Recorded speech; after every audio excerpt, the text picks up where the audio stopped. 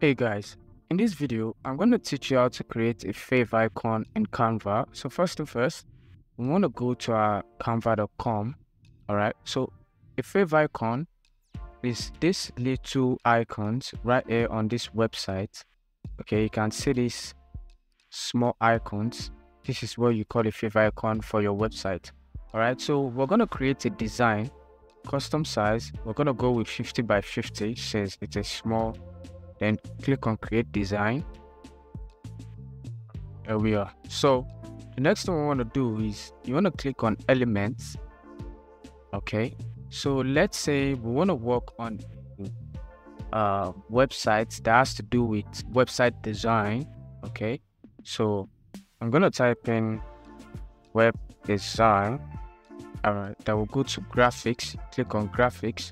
All right, so we have some very nice ones here. These ones are pro, so if you have a pro version of Canva, you can use the best design on Canva. Okay, so since I have a free version, I'm gonna go with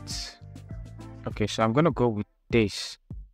All right, okay, so you can enlarge it, so make sure it fills the page. All right, okay, so you can click on edit image.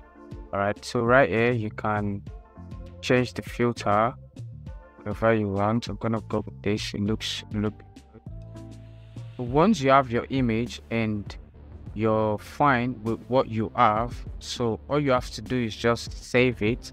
Okay, so I'm gonna click on save. I'm gonna click on download.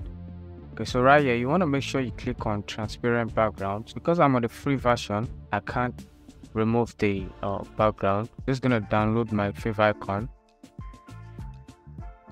So it's downloaded.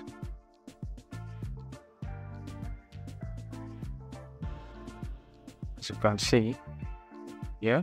So the reason why it's little is because it's just something that's going to show up right here, so it doesn't have to be big. So once you upload it to your website, it's just going to show up at this top right here. Okay, so if you get something from this video, make sure you leave a like, comment, and subscribe to the channel.